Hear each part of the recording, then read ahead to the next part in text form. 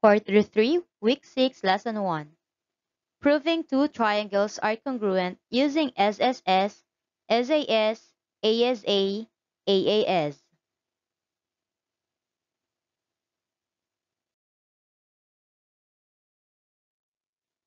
Objective: at the end of the lesson, you will be able to prove two triangles are congruent using SSS, SAS, ASA, AAS.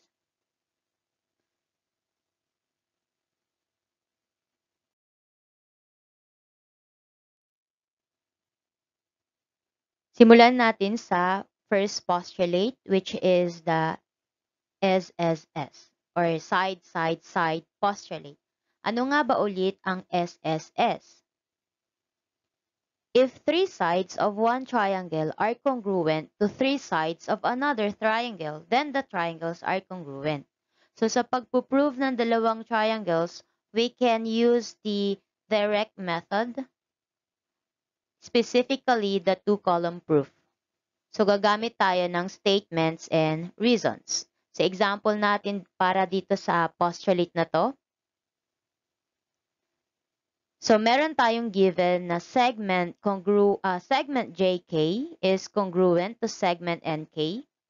A is the midpoint of segment JN. And kailangan nating i-prove na yung triangle JAK ay congruent sa triangle NAK. So sa pagpo-prove ng triangles, meron tayong illustration. So, ito yung illustration na kung saan dito natin i-base lahat ng statements and reasons sa ating proving. So, let's go to proving.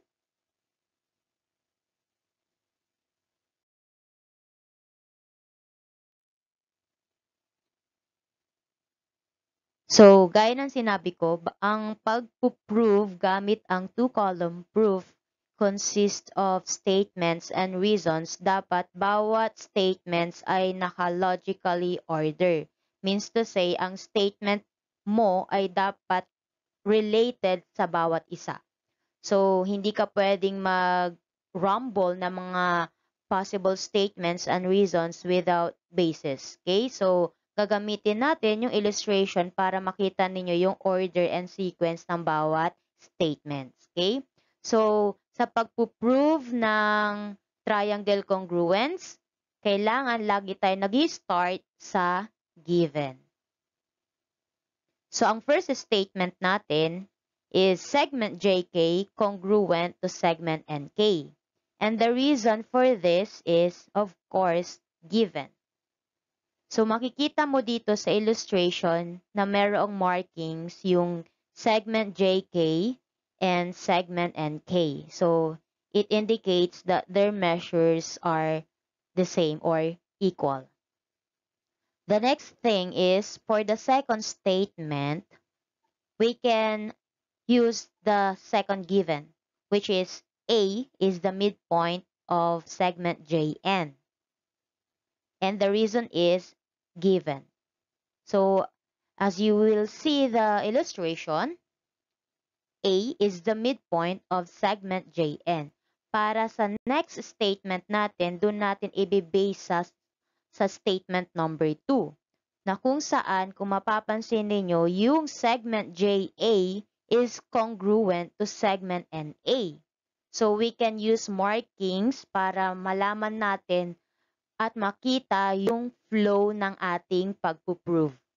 So, yan. Segment JA is congruent to segment NA. It only indicates that the measures of this side, JA, is equal to the measure of the side NA. So, ang reason natin dito, based on statement number 2 din, is the definition of midpoint. And for statement number 4, titignan mo yung illustration kung ano yung possible na magagamit mo. Since we have this one, ayan, segment AK, so we can say on the first statement, segment AK is congruent sa segment AK. And the reason for this is the reflexive property of congruence. Ngayon, dahil nakita na natin ang mga parts ng ating triangles, which are congruent, we can say that triangle JAK is congruent to triangle NAK by the reason of SSS postulate. Ayan, sana naintindihan ninyo yung example natin sa ating SSS. Next. Next natin yung SAS. Ang SAS stands for side angle side. So ano nga ulit itong side angle side postulate? If two sides and the included angle of one triangle are congruent to the two sides and the included angle of another triangle, then the triangles are congruent. So ano nga ba yung tinutukoy na included angle? Pag sinabing included angle, it is an angle between two sides. So sa madaling sabi, pinapagitnaan siya ng dalawang sides. So example natin sa proving. So, meron tayong given na segment OK bisects angle MOT and segment OM is congruent to segment OT. So, we need to prove that triangle MOK is congruent to triangle TOK. So, gamit ang two-column proof.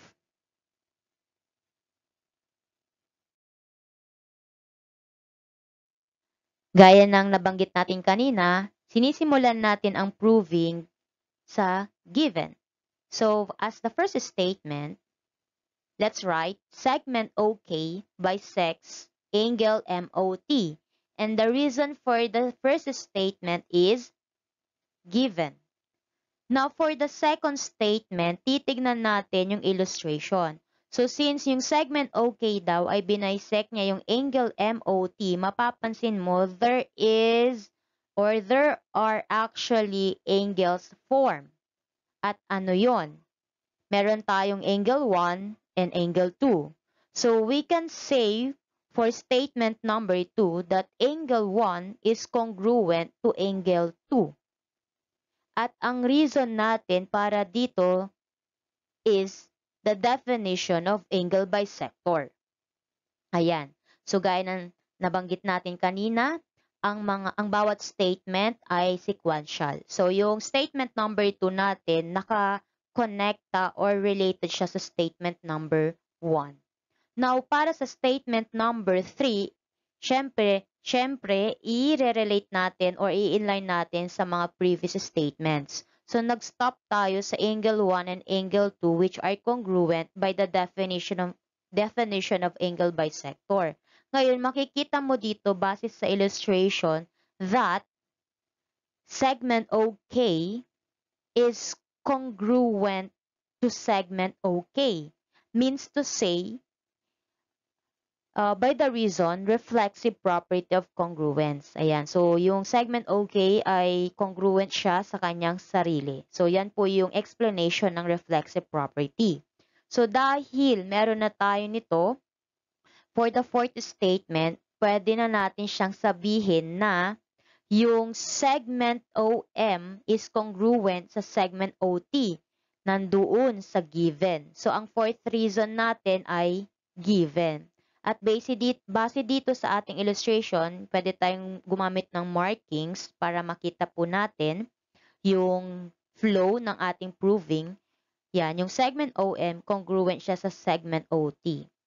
And as you can see, we can now say that triangle MOK is congruent to triangle TOK by the SAS postulate. So, ganyan lang po yung pagpo-prove ng triangles gamit ang SAS.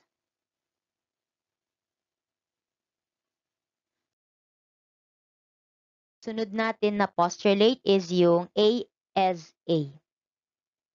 Ang ASA stands for angle side angle. Ano nga ulit itong postulate na to? If two angles and the included side of one triangle are congruent to two angles and the included side of another triangle, then the triangles are congruent. So, meron tayong kaninang included angle. Ngayon, sa ASA, meron tayong included side. Ibig sabihin ng included side, this is a side or this is the side between two angles. Ayan. So, example tayo. Ang given natin dito sa example na to is segment BA perpendicular to segment YZ. Yung nakikita ninyong symbol na inverted T indicates perpendicularity. So, perpendicular ang basa sa symbol na yan. Then, another given is segment BA bisects angle YBZ. Yan. Ipoprove natin na yung triangle AYB is congruent sa triangle AZB. Ayan, meron na tayong illustration. Now, let's proceed to proving.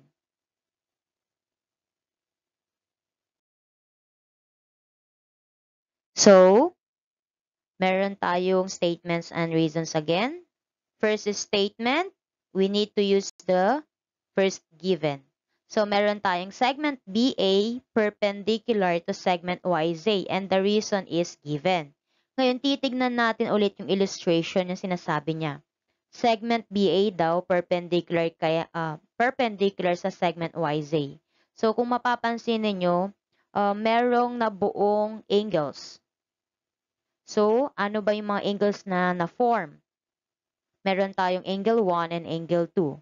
So, we can use it as the second statement. So, for the second statement, we can write angle 1 congruent sa angle 2. At ang reason natin dito, since based on the first statement na nabanggit, sabi niya perpendicular. So, we can say that if two lines are perpendicular, they form congruent adjacent angles. So, yan po yung magiging reason natin. And for the third statement, we can use the second given, which is segment BA bisects angle YBZ. So, ang reason natin dito ay given. Ngayon, base sa third statement, para makuha natin pang-apat, since yung BA daw, yung segment BA, binisect niya yung angle YBZ, may makikita ka ulit na angles na na-form. At yun yung angle 3 at angle 4. At kung mapapansin natin na these two angles are congruent. So we can say that angle 3 is congruent sa angle 4. And the reason for this is definition of angle bisector. Now, for the fifth statement, ayan, kung may makikita na kayong kasunod na statement dyan, base sa illustration natin, we can say this segment is congruent to itself. So we can write segment AB congruent to segment AB, and the reason is reflexive property of congruence. Yan. So meron na tayong angle, side, and angle. So for the sixth statement, we can now prove that triangle AYB is congruent to triangle AZB. So ang ating reason dito, obviously, the ASA postulate. So ganyan lang po kadali ang pag-prove gamit ang mga postulates na to. So let's proceed to the last.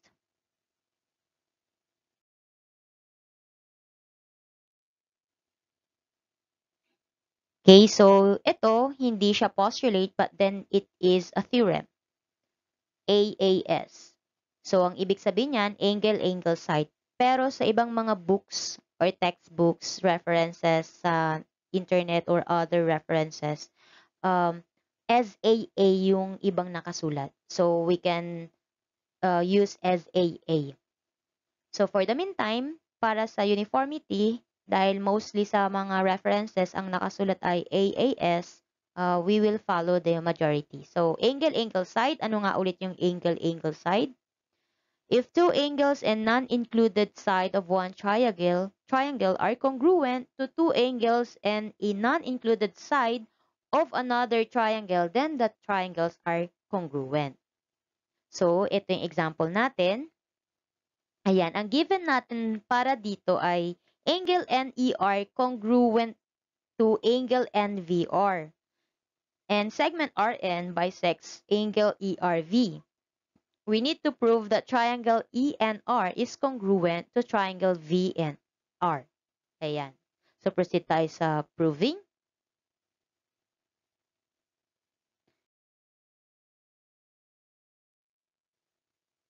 So, ang first statement natin para dito sa ating last example angle NER congruent to angle NVR. Ang reason natin dito ay given. So, base sa illustration, meron na siyang markings. So, for the second statement, we can say that segment RN bisects angle ERV. At ang reason natin dito ay given. So, ayan. So, base sa second statement, para sa third statement, if i-base natin yung third statement natin dito sa segment RN bisects angle ERV. So, magkakaroon ka ng angles. Dito, we can say for the third statement that angle ERN congruent to angle VRN. So, ang reason natin dito, kung makikita ninyo, is yung definition of angle bisector. Ngayon, para sa fourth statement, since dito sa ating illustration, ang kulang na lang natin, we can have this one. So, for the fourth statement, ang segment RN ay congruent sa sarili niya. So, by reason of reflexive property of congruence. At dahil dyan, we can now prove at we can now say that triangle ENR is congruent to triangle VNR. So, by the reason of AAS theorem. Ayan. So, yan po yung mga examples ng pagpo-prove ng triangles gamit ang SSS, SAS, ASA, and AAS.